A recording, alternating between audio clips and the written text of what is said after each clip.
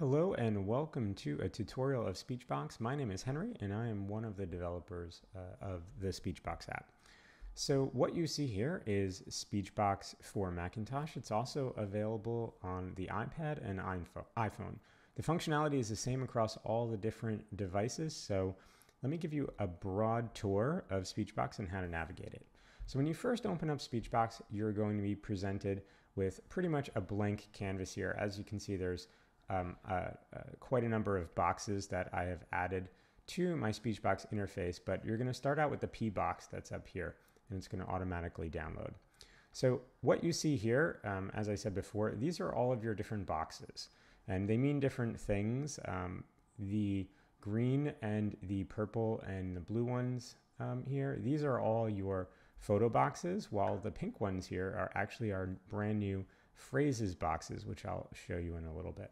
So what you're going to do is essentially just pick the box that you'd like to work on and click or tap on the box itself, and then it's going to open up and display the contents of the boxes. And you're going to see the photos are going to be presented in a randomized order, which allows you to kind of dig around here by just dragging the different photos around until you find something you want. So it's really a lot of fun to work with kids to have them pick the next photo that they want to work on. So here, we're going to pick this one right here. Pasta.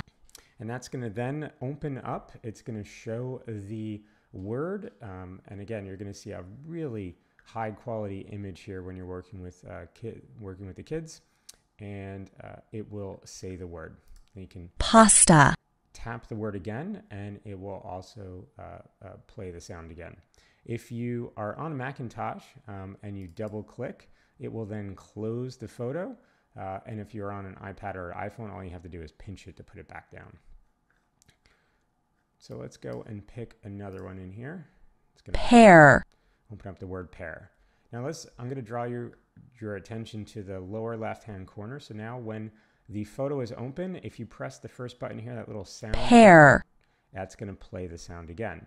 The next icon on the screen here is record custom prompt. So if you'd like to record your own audio for this particular photo that will play back, you can do that. The next thing down here is the notes button. So if you wanted to enter a note, maybe it's like how to pronounce it, or it's just something else like,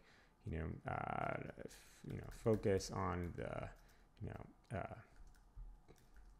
focus on the P, and that'll actually appear right below the word on here. So either it's a note for you as you're prompting the person, or maybe you have it, you want to have a short phrase or sentence that you will say after that.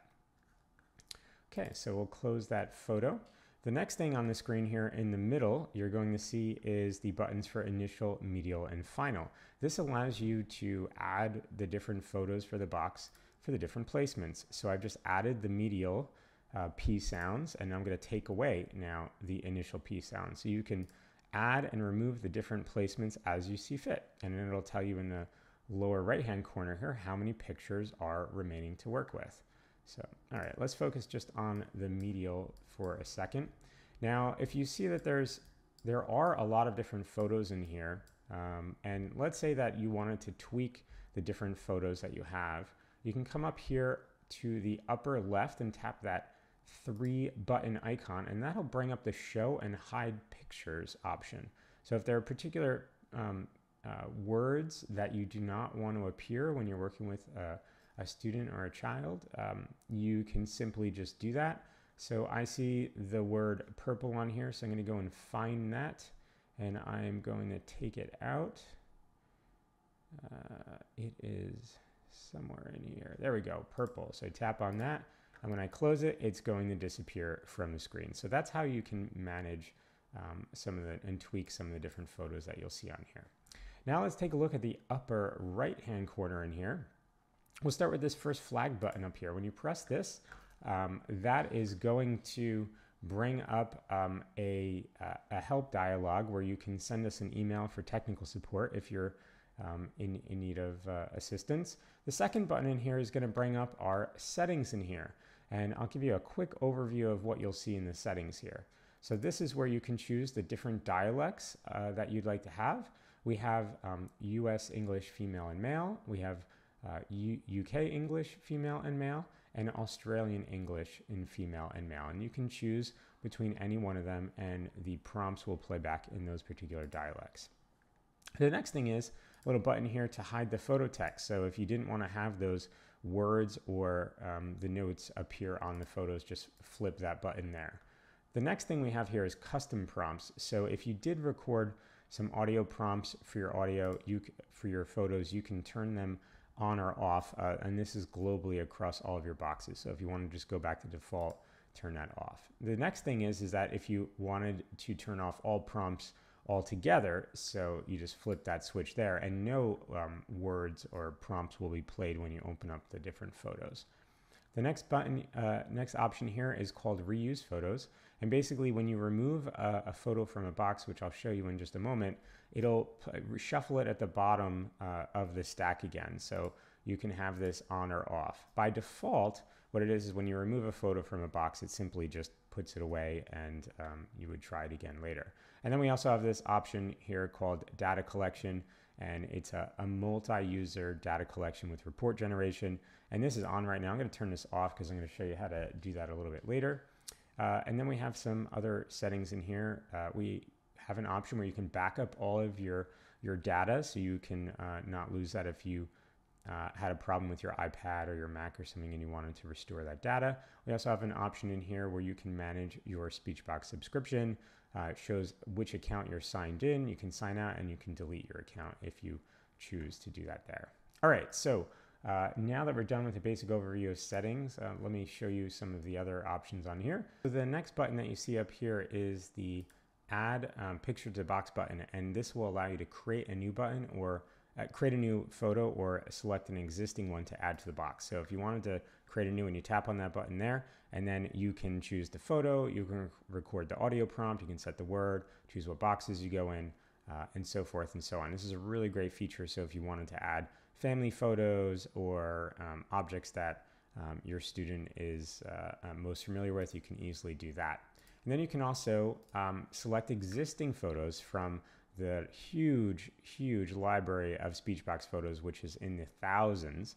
And the way that you expand your library locally is by downloading boxes. So the more boxes you download, the more access to photos you will have. And you can see there are just like a ton of different photos that you can choose from. So I'll add this word net here, and we're going to add it to medial just because we want to, for example here. And now you can see it's in the box here. And then the final button up here in the upper right hand corner here is this little lock icon. What's really great about this is that, you know, if you're working with younger students and you don't want them to be tapping around hitting a bunch of different buttons, you can easily just hold down this button for a few seconds, and then it's going to lock the screen. And as you see, there are no more options that they can choose from to accidentally change one of the settings or something like that. So really good for working with younger kids, or if you just don't want to change any of the settings. To go back, you just simply hold on the lock icon to lock it again. All right, and as I said before, I'll show you how to quickly navigate through some of the photos. So splash. So here's the word splash here. So I've just worked on this with my student, and I want to move on to the next photo. So there's a couple ways you can do this. You can pinch or double tap on the image, and that will splash, and that'll keep it at the top. The next thing you can do is you can drag it off the screen, which is really cool. And now it's not in the box anymore. Now, but if I wanted to have the photo go back to the bottom, because maybe I want to go through and cycle through these photos more than once, I'll simply do that. So hippo. Here's here's the hippo photo, and if you'll see when I drag it off the screen, it's going to then put it at the bottom of the stack. So that's how you operate the reuse photos on here. So this is really a lot of fun to work with.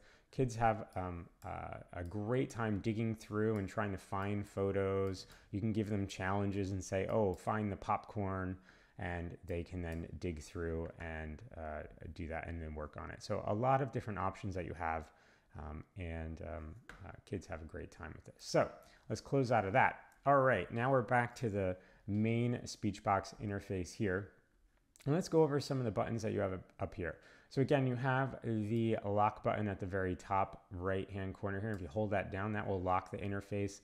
and prevent any of the settings from being changed. And you can unlock that again by just tapping and holding on that button. The next one here is the Add New Box button. So if you wanted to add your own custom box, you can do so here, and then you have the option of using initial, medial, or final, or you can just have it as a generic single category box. We'll save that in there, and you can see that my box is now on the interface. And then you have another entry into our settings, which you can tap right there, that little gear icon. And then we have the little eye icon, which is how to get help and information, and it'll give you a pretty good overview of how to use things in SpeechBox.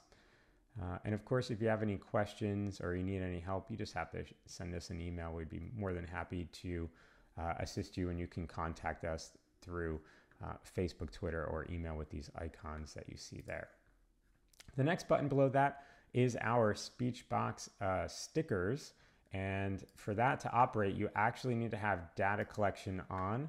So let me go into my settings, and I'm going to turn data collection on here. Then I'm going to exit the settings, and I'm going to go into the SpeechBox stickers. And what's really great about SpeechBox stickers is, as you are working with students, they're going to earn stickers that you can use in the boxes or create some scenes in here. It's a lot of fun. It's really great and rewarding because they earn them as they practice more on SpeechBox. So you tap on the little background button here, that's this little photo here, and then again, as you work with the student, they're going to earn more of these so they can go and create new scenes. So I'll just choose this dinosaur background here, and then if you tap on the little sticker icon, you can scroll through and find some of the different stickers to work with. They're really easy, and you just tap on them and you drag them onto the scene here, and you can make some really fun things with the dinosaurs.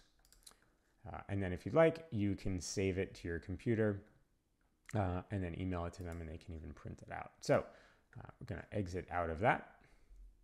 And then the final icon on the screen here on the on the right hand side here is our Box Depot. And this is where you'll find about 3,000 different photos available across almost 100 boxes now. And we continue to add different boxes.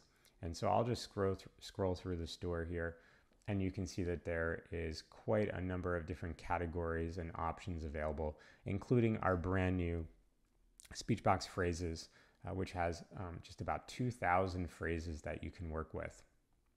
So if you'd like to download a particular box, here, just tap on any one of those. It'll give you a little bit of a preview of some of the words or phrases that are available, brief description, and it'll tell you which subscription you'll need to download it.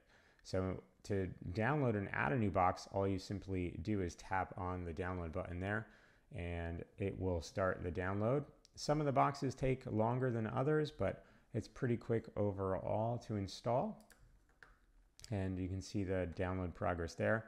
So I'll just scroll through here and just give you a quick overview of some of these other ones in here. So this down here at the very bottom, this is where you're going to see your backed up boxes.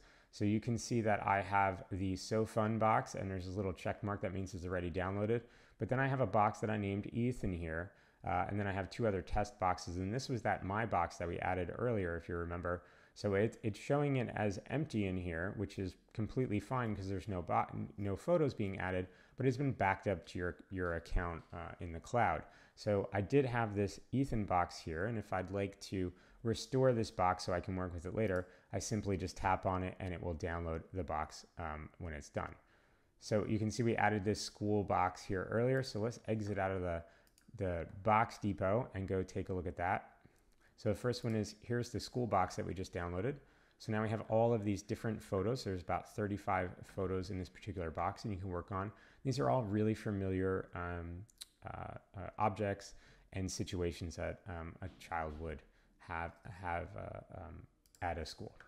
And then here is the Ethan box that we just made, which is just a sample box here. So you can see it's very easy to just create boxes, back them up, download them, and other stuff like that. Now, if you do have, as you can see, I do have quite a number of boxes on here. And let's say I wanted to clean it up a little bit and I wanted to get rid of some of the boxes. That's very easy to do.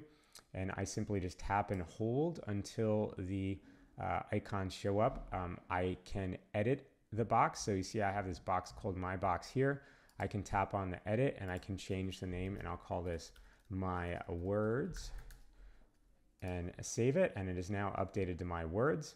If I'd like to, let's say, remove this box called Ethan over here, I simply tap on the X button and I will delete it and it will remove it. So any of the boxes with these little X's on here can be removed from your device, and you can always download them later, which is really great. All right, so that concludes our basic overview of SpeechBox. Thank you very much for watching, and have a great rest of your day.